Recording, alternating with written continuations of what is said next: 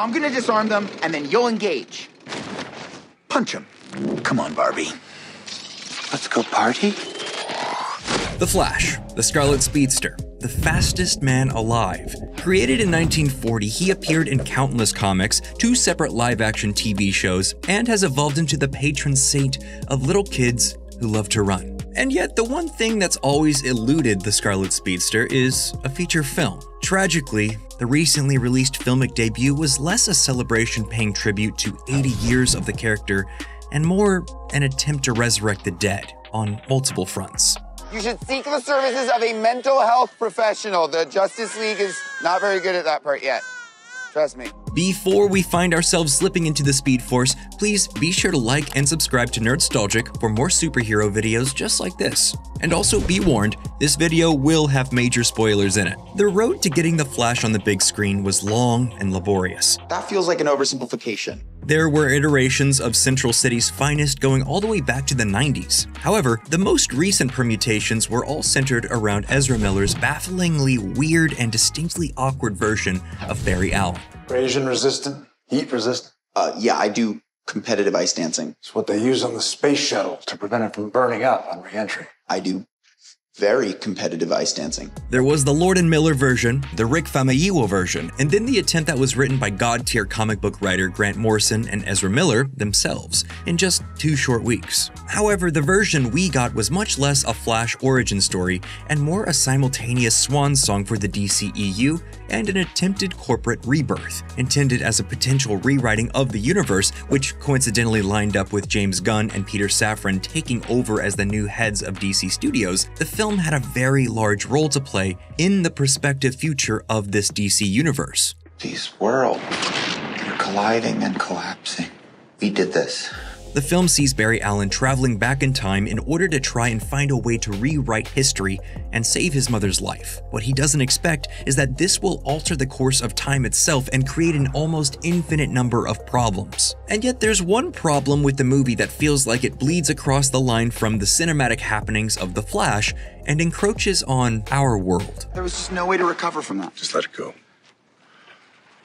Well, I'd really love to stay and clean up more mess, but this little superhero needs his breakfast. Goodbye, Flash. During the 3rd act of The Flash, Barry Allen and his new BFF, 18-year-old Barry Allen, enter a time bubble and witness countless alternate realities. So what, are we gonna get the Grant Gustin version of the character? Maybe the John Wesley Shipp version from the 90s? How about Michael Rosenbaum's Wally West from the Bruce Timm animated show? We're supposed to be conducting an investigation. Can I help it if I have a hyper-accelerated metabolism? Besides, it's just a little snack. No? We're getting Superman and Batman cameos. But not Henry Cavill or Brandon Routh or Christian Bale. We're getting George Reeves, the Superman from the 1950s TV show. Up in the sky! It's a bird! It's a plane! It's Superman! Huh.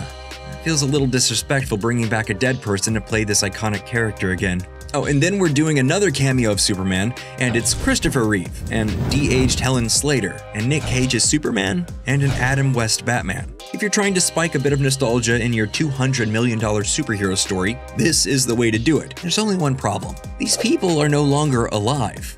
Well, with the exception of Nick Cage and Helen Slater, but you get the idea. The whole thesis of The Flash is that Barry needs to learn the lesson that sometimes there are situations that are just unwinnable. There are circumstances that you can't find a way to bargain with, so all you can do is accept the tragedy of those moments. This isn't even subtext to the story. During one scene, his mother literally says, "Not every problem has a solution. Sometimes you just have to let go." The act of digitally resurrecting George Reeves, Christopher Reeve, and Adam West feels as if it flies in the face of what this movie is literally about. It works counter to the expressed mission statement of the piece. Nobody dies! Barry. Not every problem has a solution.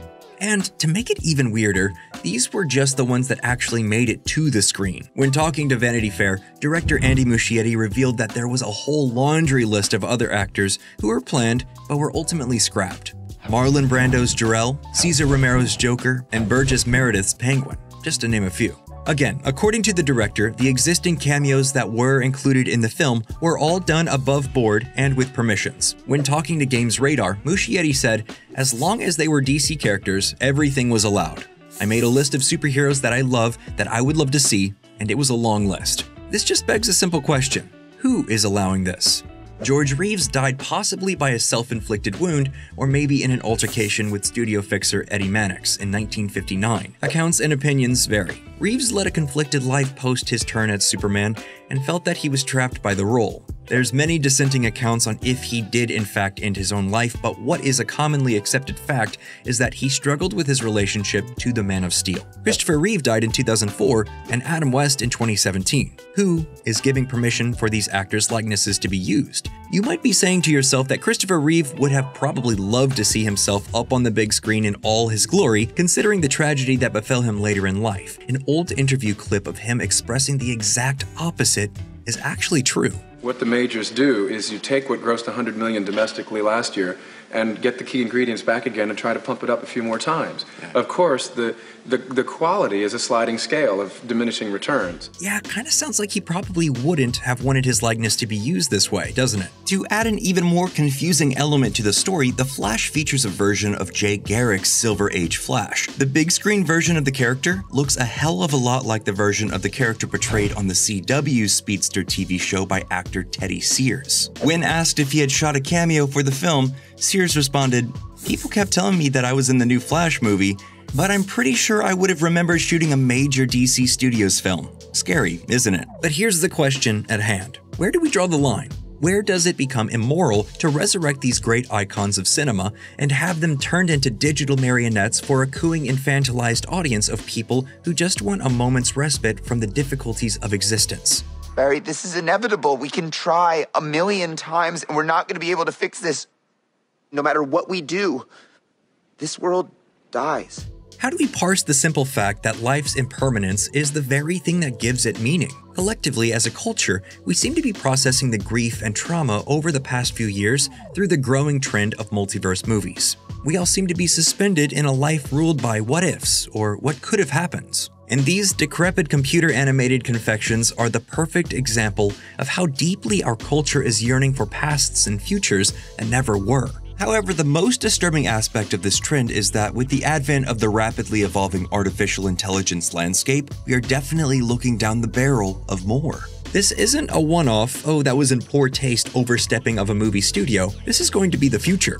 They want to reach their hand into the till again and come up with a fistful of gold, and they don't always want to put out what it takes to make the quality. It's literally only a matter of time before we get massive blockbusters starring de-aged and digitally resurrected icons from cinematic eras past. Pre-order your tickets to Superman, the soon-to-be-announced reboot starring a digitally necromancied Christopher Reeve, a film that feels eerily familiar and laced with a milky sense of deja vu. Turn off your phone and just stop thinking.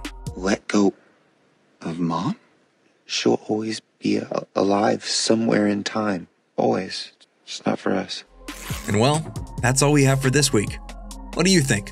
Are we heading toward the cultural end times, or will CGI death masks of celebrities soon be looked back on as the Furbies of the 2020s? Let us know down in the comments below, and as always, please be sure to like and subscribe to Nerdstalgic for more videos just like this.